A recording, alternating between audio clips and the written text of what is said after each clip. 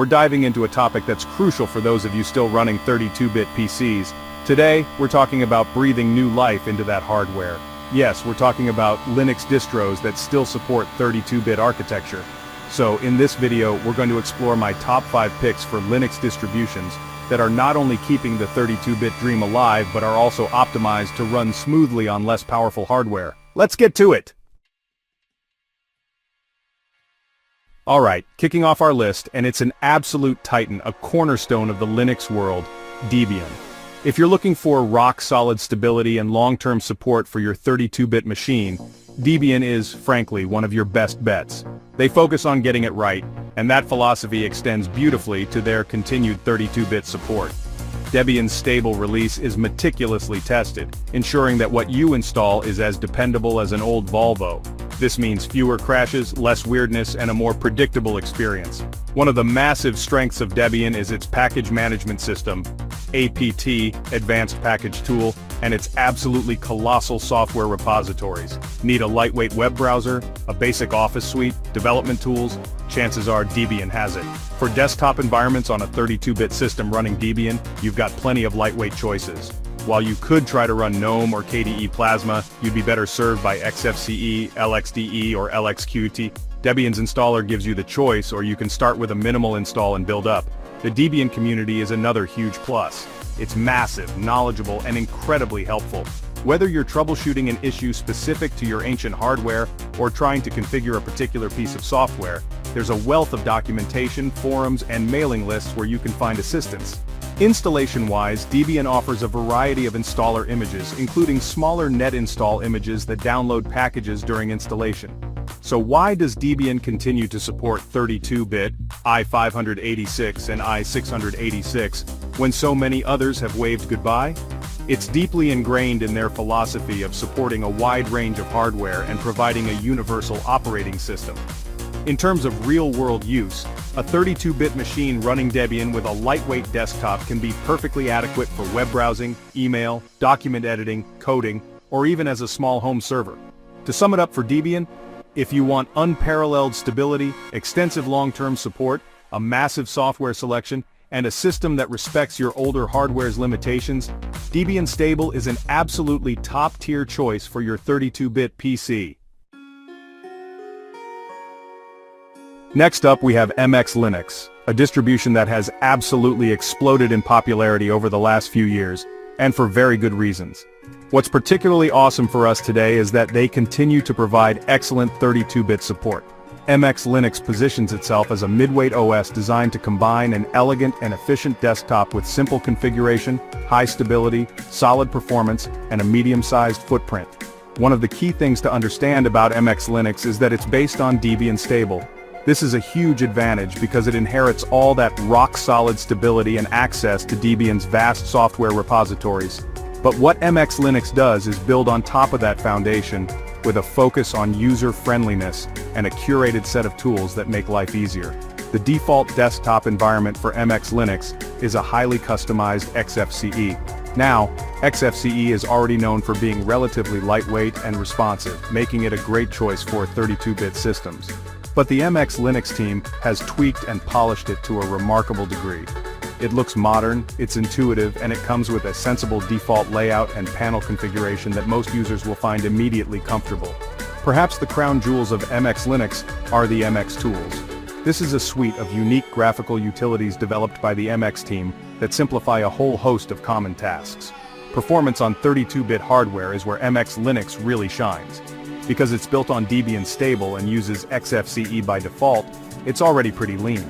But the MX team does additional optimization work to ensure it runs smoothly even on machines with limited RAM and older CPUs. The installation process for MX Linux is also notably user-friendly. It uses its own installer, which is graphical, intuitive, and guides you through the process smoothly. The community around MX Linux is active, friendly, and incredibly supportive. What MX Linux achieves so well is a balance. For a 32-bit PC, especially if you want something that just works and feels modern without bogging down your system, MX Linux is a very, very strong contender. Chapter 3. Antex, the featherweight champion for ancient 32-bit warriors. For truly ancient hardware, the machines you thought were destined for the recycling bin, there's Antex. If you've got a 32-bit PC with very limited RAM, say 256 megabytes or less, Antex is for you. This distro is designed to be incredibly lightweight and run on hardware that most other operating systems can't handle. The core philosophy of Antex is no system. Antex opts for alternative init systems like Sysvinet or Runit, contributing to its minimal resource footprint. The full edition can run with just 256 megabytes of RAM, and there are even more minimal versions. Antex typically uses lightweight window managers like IceWM, Fluxbox, or JWM. These provide basic window management functionalities without the overhead of a complete desktop environment. Antex also excels as a live system, bootable from a USB stick or CD. Despite its lightweight nature, Antex comes with a surprising number of useful tools and applications pre-installed. For those keeping the 32-bit flame alive on truly vintage machines, Antex is a remarkable achievement. It's about providing a functional, responsive computing experience on hardware that would otherwise be e-waste. Chapter 4. Puppy Linux, the pocket rocket for speedy 32-bit operations. Let's talk about a unique Linux distro, legendary for its tiny size and speed, especially on older hardware. Puppy Linux. Need a 32-bit OS that boots fast, runs from RAM, and fits on a tiny USB stick? Puppy Linux is for you. Puppy Linux loads the entire OS into RAM, making operations incredibly fast. Once booted, disk access is minimal, perfect for slow hard drives. Puppy Linux ISOs are just a few hundred megabytes. Despite its size, Puppy is packed with efficient applications. It offers a range of tools for everyday tasks. The frugal install option lets you run Puppy from your hard drive but still loads into RAM. Personal files and settings are saved to a file or folder on your drive. Puppy Linux is highly portable. Create a bootable USB, carry it in your pocket, and boot on almost any PC. Puppy Linux is a collection of distributions built using the WFCE build system. Different puplets are optimized for various purposes, using packages from major distros like Ubuntu, Debian, or Slackware. For basic tasks on an old 32-bit machine, Puppy Linux is surprisingly capable. How does Puppy manage to be so small and fast? It runs from RAM, uses lightweight apps, and bundles applications as SFS files. Boot times are quick, even on old hardware. Software management is handled by the Puppy Package Manager. The Puppy Linux community is enthusiastic and helpful. For a fast, portable, and charming 32-bit distro, Puppy Linux is worth a try. Chapter 5. Sparky Linux, the versatile all-rounder with a flavor for every 32-bit need. Last, but certainly not least on our list of 32-bit champions is Sparky Linux. If you appreciate choice and want a distribution that offers a variety of editions tailored to different needs, all while maintaining excellent 32-bit support, then Sparky Linux should be high on your radar.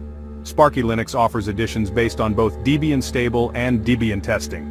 For your 32-bit machine, sticking with the stable branch is generally recommended for maximum reliability. One of the most compelling aspects of Sparky Linux is its wide array of desktop environment editions. They offer 32-bit versions with LXQ, their flagship, Mate, XFCE, and even more minimal options like OpenBox, Minimal GUI, and a command-line-only version, Minimal CLI. This means you can pick an edition that perfectly matches your hardware's capabilities and your personal preferences for a desktop look and feel. Beyond the standard desktop editions, Sparky Linux also offers special editions which are quite interesting. These include Sparky Game Over, packed with games and useful tools for gamers, Sparky Multimedia for audio, video, and graphics creation, and Sparky Rescue for system repair. This variety makes Sparky Linux suitable for a broad range of users still on 32-bit systems. A standout feature in Sparky Linux is Aptus. This is their own graphical tool that simplifies installing new applications, updating the system, and managing common system tasks. The Sparky Linux community is quite active and friendly, with helpful forums and good documentation available on their website. Performance-wise, the different Sparky Linux editions will vary, but all are optimized to be relatively lightweight. Sparky Linux manages to cater to both Linux newcomers and more experienced users. In essence, Sparky Linux offers a fantastic blend of Debian stability and vast software ecosystem with a user-focused approach that provides choice and convenience. Their continued commitment to providing a range of well-crafted 32-bit editions, coupled with handy tools like Aptus and an active community, makes Sparky Linux a compelling option for anyone looking to keep their 32-bit hardware productive and enjoyable to use in 2025. Your 32-bit PC has life yet, so there you have it, folks. 5 Linux distros that still support 32-bit PCs and can genuinely breathe new life into that older hardware. We've covered Debian for its unmatched stability, MX Linux for its user-friendliness and performance, Antex for those truly ancient machines, Puppy Linux for its incredible speed and portability, and Sparky Linux for its sheer variety and customization options. Hopefully, this gives you a great starting point for choosing the right distro for your specific 32-bit computer and your needs. If you found this video helpful, make sure to give it a thumbs up and subscribe for more tech content. Thanks for watching, and we'll see you in the next one.